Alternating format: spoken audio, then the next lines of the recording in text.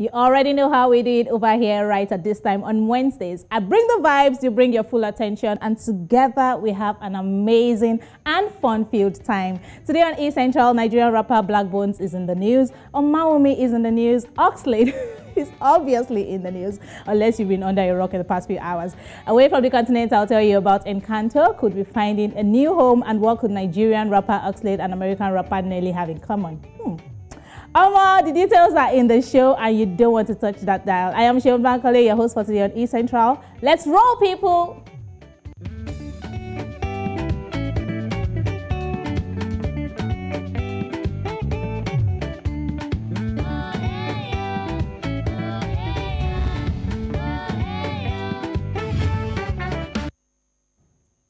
Valentine's is around the corner, and while people are getting ready to surprise and be surprised, and others are clearing their throats to shout, God, when? There's one Nigerian who is being very vocal in his anti-love stance. Rapper Blaqbonez is currently trending on Twitter over his new promo for his anti-love crusade, tagged Breaking the Yoke of Love. The promo, which features gentleman singer Rick Hassani as the choir minister for the crusade, has left many hailing the rapper as a genius. I think I can agree that he's got promotional abilities, sure. No, for real. In one of the videos, Blaqbonez and Rick are seen taking a walk, while Blaqbonez questions Rick Hassani on how he moved from singing Gentleman to Thunder Fire You. But really, that's a valid question. How did you go from 0 to 100 real quick? Well, let's take a look at the video. I met up with some of the ministers that are going to be ministering at the Breaking the Yoke of Love crusade, just to share their experiences with you. Yeah, but still, tell me, how does someone go from, you deserve a gentleman to Thunder Fire You? We need answers to that question. Anyways, the video and the entire concept of what we hear is a concert in general has led to fellow celebrities like Ebuka, rapper Fowls, and comedian Mr. Macaroni hailing Blaqbonez, and I'm joining in the stunning. This will not be the first time Blaqbonez is pulling off a genius promotional stunt. He once took to the streets of Lagos Island with a megaphone, declaring that he is the best rapper on the continent, all to promote a single, Best Rapper in Africa, in 2019. Let's not forget the time he posted a video of himself walking on the streets while his music Bling was playing in the background in a bid to confirm how many kilometers he needed to walk before his song Bling beats Burna Boy's Kilometer to become #1 on Apple Music. Well, safe to say we are looking forward to what he delivers with the upcoming concert. Yes, yes, yes. Moving away from that, now from someone who seems not in the movie for love to someone who is keen into the love day in a big way. Nollywood filmmaker Imo Umoren is set to debut his latest film, The Pretty Ones Are the Loneliest, on February 14. The love story stars Lucy Ame, Paul Utomi, Martha Ehinome, Paul Nadieke, Daramini, Nadi, Asal Samuel, and others. Shot in Ibadan, principal photography lasted just 13 days. The Valentine Specials release follows the story of MM, a married woman in her 30s struggling through a loveless marriage and raising her son, while also caring for her recently widowed father, who is coming to terms with the death of his wife.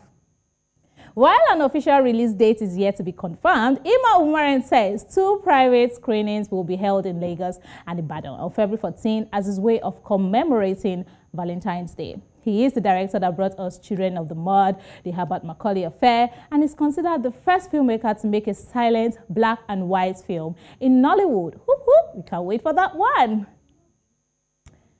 Now, just days after announcing that Unruly would likely be his 10th and final album, the rapper and YBNL record label boss has signed Afrobeat artist Asake. Now, Asake and Olamide have worked together in the past, collaborating on the hit single Omawumi. The song was Asake's 6th single in 3 years and is currently the #1 song on the Apple Music 100 Nigeria chart. In addition to the Afrobeat musician, Olamide also signed another artist, Jayboi, with whom he has collaborated in a couple of songs, with the most recent being Jayboi. Jayboi also featured on Olamide's 999 album on the hip-hop track Mojo in 2020. Now, here's the most amazing part. According to Olamide himself, Jayboi met Olamide in Ogun State at an event where he was serving drinks and wowed the YBNL boss with a freestyle. It wasn't long after that he was featured on Olamide's EP, Talk About Chasing Your Dreams. Now, Olamide has had great success with the artists he has previously signed, including Adekule Gold, AG Baby, Issa Baby, and Lil Kershaw. He's also responsible for bringing Fireboy DML into our lives. We are forever grateful to him for that. So we definitely cannot wait to see what Asake and Jayboi have in store for us. Now, it seems a lot of people were victims of bullying at one point or another in their lives. And it's a good thing that people are beginning to speak up against something that can leave long-standing scars, both physically and mentally. Well, Nigerian recording artist Omawumi is the latest in a recent trend of people sharing their bullying experiences. In a lengthy Instagram post, she explained how she was bullied throughout her childhood. According to the actress, she was ridiculed by her peers primarily because of her physical appearance. In her post, she mentioned that she suffered low self-esteem issues due to the derogatory names that she was dubbed. In her words, she said, "I was one of those kids they used to call hammer-headed, Augustina, and Ekengbe forehead. In fact, one of my aunts used to call me Beauty. She said she was using it to prophesy into my life that I'll be pretty someday." Oops. Well, there was a time I allowed it to get to me. There was a time that I could not step out without being heavily decked up in makeup. I would do all manner of things to hide my flaws because I felt imperfect. Wow. Now, Omawumi further explained that she has since found her confidence and she is happy for who she is, highlighting that she is appreciative of how her Ekengbe forehead was designed. The singer writes, "Now, the only thing that has changed is that I am madly in love with my imperfect me. Go girl, with my Ekengbe forehead, with my knock knees, with my cellulitis and stretch marks like the map of Africa." Oh, I love to see it. If you ask me, body positivity and regaining one's self-esteem should be a goal for 2022. Are you with me on this one? Yes, it's not too late. We are just barely 40 days into the year, so get on with it, people. As the singer said, you are beautiful too. Let that ring in your head every day. Now to some rather shocking news, but really, should we be shocked by this anymore? Nigerians woke up to explicit footage of songwriter and singer Ikuforiji Olaitan Abdurrahman, popularly known as Oxlade, floating on the internet. The singer was having sex with a woman and they were recording themselves with a phone. The video, which has gone viral on Twitter, was leaked via Snapchat. Although Oxlade and his team are yet to make an official statement, Nigerians have taken to social media to react to the video, with some of them pointing out how users were not as kind and light-hearted when singer and songwriter Tiwa Savage trended for the same reason. And here are some of the reactions. This one says Tiwa Savage was slut-shamed when her sex tape dropped, but Oxlade's own drops and now it's all cruise. Here's another tweet that says, apparently there will never be much opera when men's sex tapes get exposed like there is when women's happen. Tiwa's case nearly shut the internet down with text. Nobody cared about Cross's nudes and everyone laughs about Oxlade's. And here is another tweet. Oh my God, the tweets kept going on and on. This one says, many of you were trying to paint Oxlade's sex tape like he committed a crime. SMH, everybody is a virgin on Twitter. Wow. Well, at the end of the day, I hope we can all try to be mindful of what we post on social media this year. Because you know what they say, the internet never forgets. I thought we let sex tapes in 2021. Now, remember I told you that Nigerian rapper Oxlade and American rapper Nelly have something in common? Well, I'll give you the details of what that is after this break. Don't go anywhere.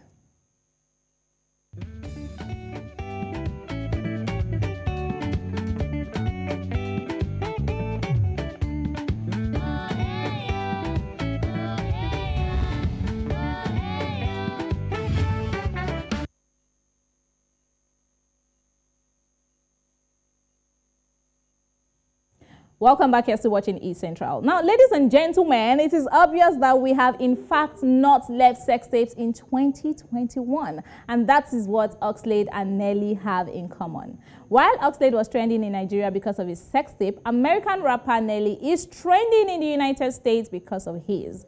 Born Colonel Errol Haynes Jr., but known as Nelly, the three-time Grammy winner is apologizing for a video of himself on the receiving end of sexual services, which somehow got posted on his social media. It says the old clip was never meant to see the light of day.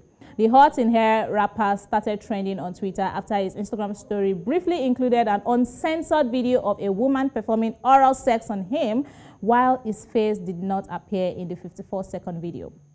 The video was quickly deleted, but not before folks were able to capture screen recordings and also reposts.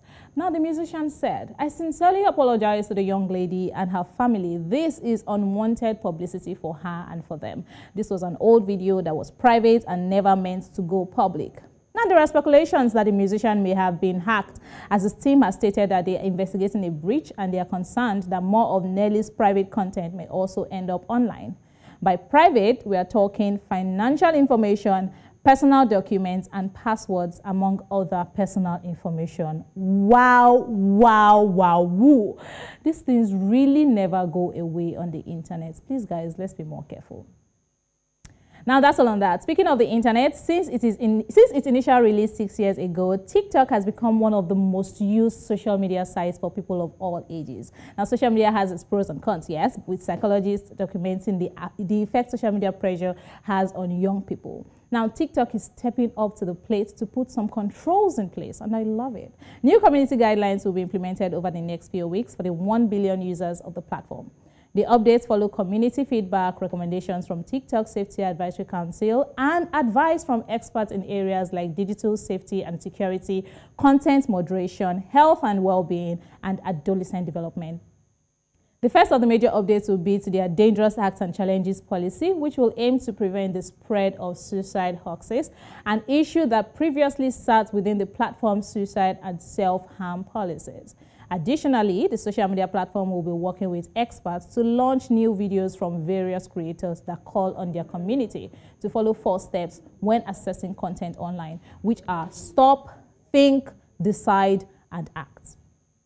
TikTok will also extend its policies around eating disorders, which would be broadening its current process of removing content that promotes eating disorders to also removing content that promotes disordered eating, such as over-exercise and short-term fasting. Another update includes clarifying the types of hateful ideologies prohibited on their platform. In their updates, they referenced dead naming, misgendering, or misogyny, as well as content that supports or promotes conversion therapy programs. Lastly, TikTok will expand its policy to protect the security, integrity, availability, and reliability of their platform by prohibiting unauthorized access to TikTok, as well as banning the use of TikTok to perpetrate criminal activity. We definitely love to see these social media platforms owning up and being accountable. Yay! All right, moving away from that story quickly to another one in the international scene. The magic that Encanto has brought to the big screen could be heading to the stage. Could the magical family pack up the casita and head to Broadway? While writer and co-producer Lin-Manuel Miranda says, "We will not talk about Bruno, but we will discuss the possibility of an Encanto stage show."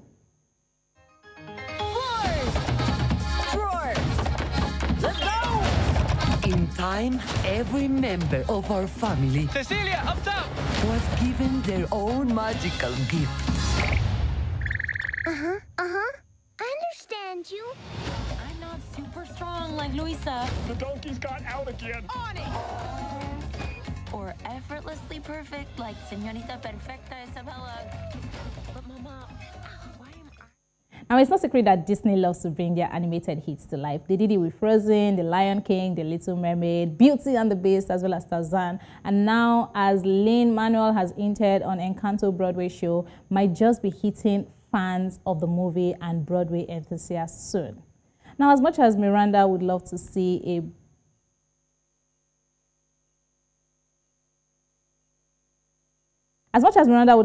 Broadway production of Encanto, he's not ruling out a TV series or a follow-up film. He said that there are so many stories in that house that it would be wonderful to expand on it.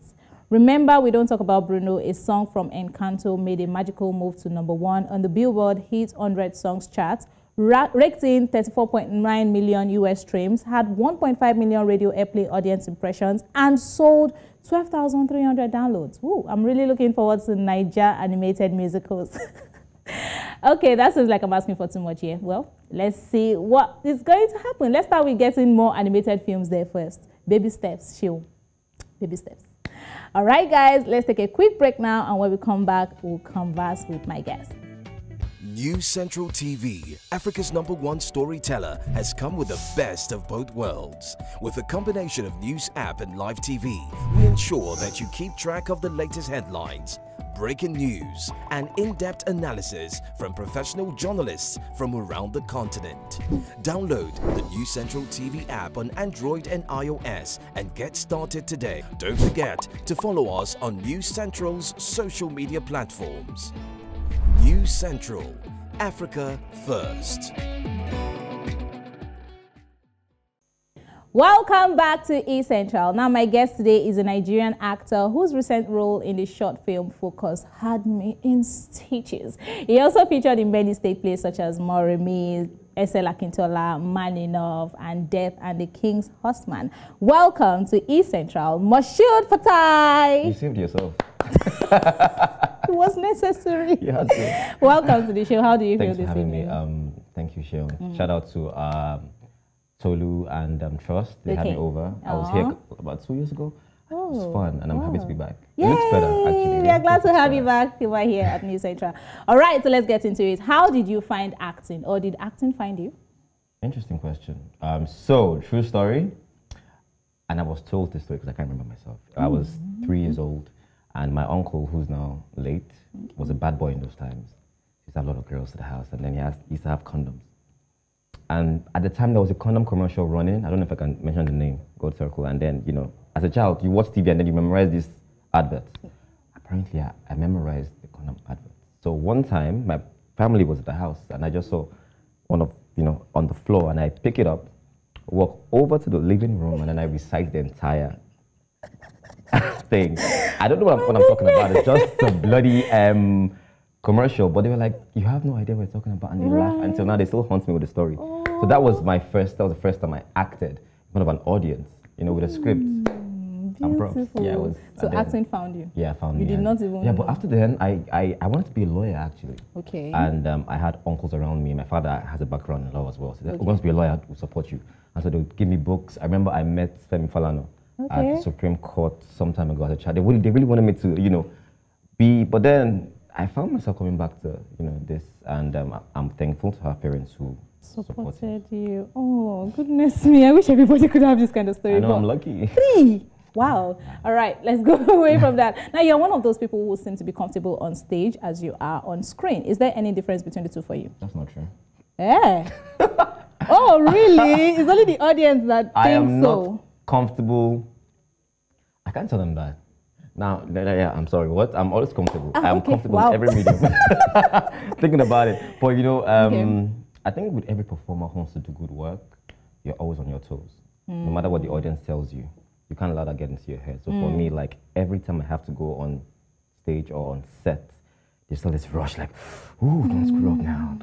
Don't mess this up. You know, there's always that. Okay, but which one is more comfortable for you? I think for every true actor, and I will say this, I think it's theater. And you're saying that on period, ladies and gentlemen.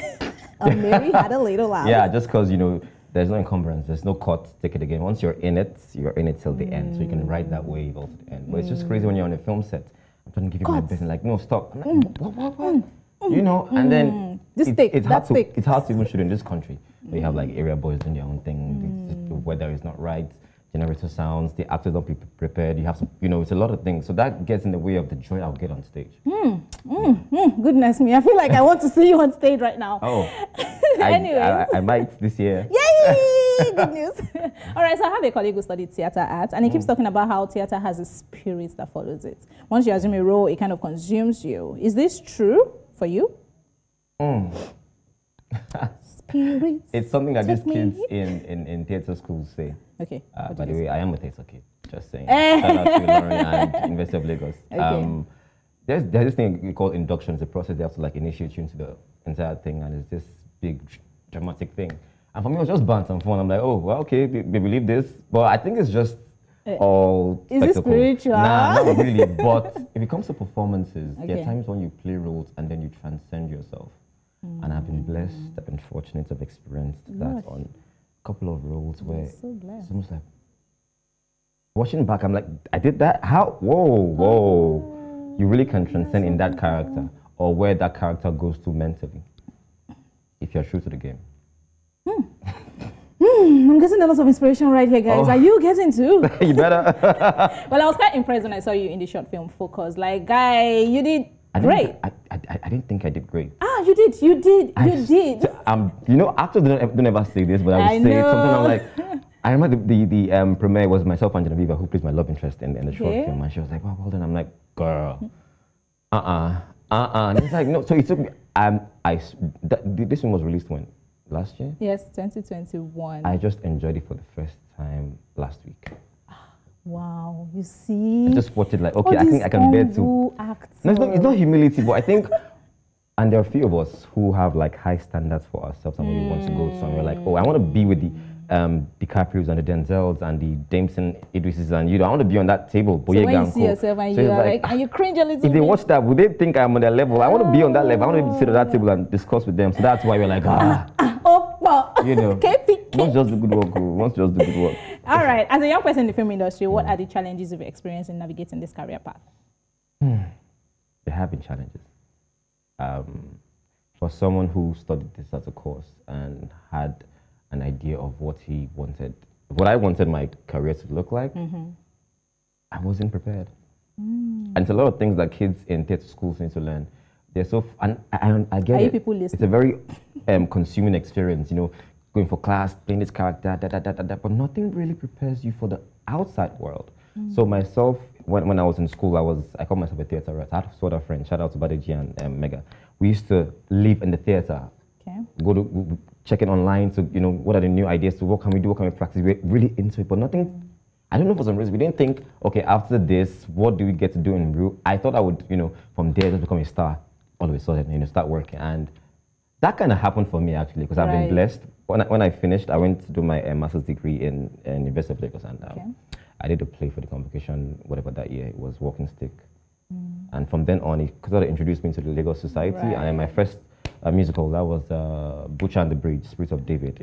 I played lead on my first entrance. So that kind of, you know, put me on a different pedestal as against a normal person. And then since then, you've been writing on and on. But major challenges. But there have been dry seasons. There have been dry seasons. And it's something that my best friend hounds me with. He's like, you need to like have all that business interest. And I'm like, I don't care about money. I just want to, you know, and I'll tell anybody, and this might sound very anti the art, if you want to be an actor, don't treat acting like a first love until it treats you the same way. It's going to sound very controversial, but don't do that to yourself. Don't do that to yourself. It's okay if you do one film a year.